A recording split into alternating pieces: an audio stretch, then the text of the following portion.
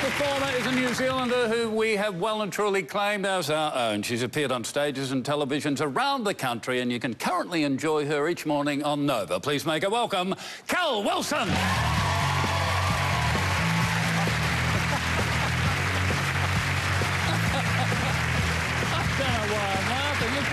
You look great.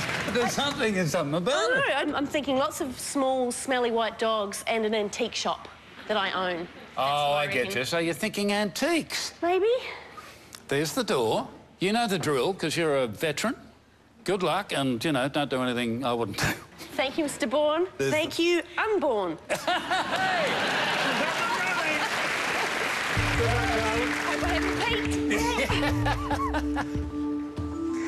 Thank God you're here. The family are ready to start. May I present to you our clairvoyant for this session. She is one of the most celebrated mediums in the country. I give you, Madam... Chlamydia.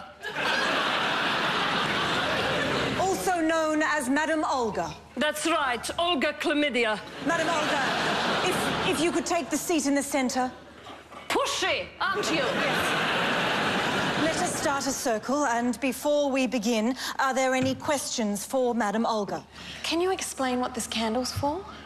It's because there is a lot of damp in this room, and when the candle is burning, you can't smell it. And, of course, it is also to ward off the evil spirits. Very good, I like that. That was good.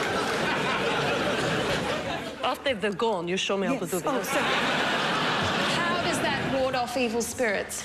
Well, didn't it give you a bit of a fright? Yes. You communicate with people on the other side. Yes, which is you right now. Well, yes, but that's here. But what exactly is the other side? Well, you have heard dead people die, haven't you? Yes. Well, after they die, they hang around waiting for the celestial bus, but they're always late. You know what the timetables are like. Eventually, if you've been good, the heaven bus comes and gets you, and if you've been bad, it's kind of a garbo truck that takes you to hell.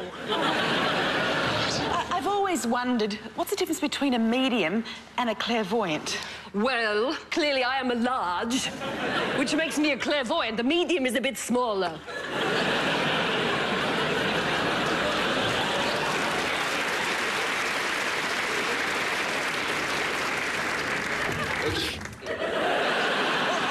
Let's begin. The family has told me that they wish you to contact their late father and husband. Madam Olga, I've explained that before you can do this, something must happen. Yes, you've got to pay me.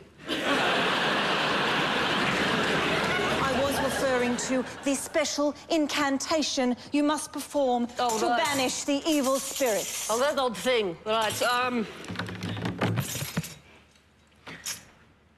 If you're dead and you know it, clap your hands.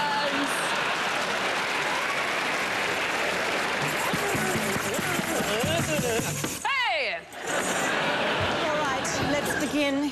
If we all hold hands. I'm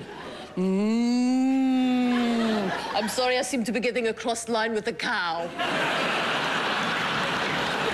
got a funny sensation in my foot. I mean, what could that be? Oh, sorry, I'm standing on it.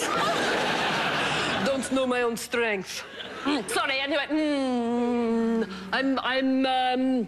I'm getting a message from a man who says he wants to know why the boy is wearing a wig.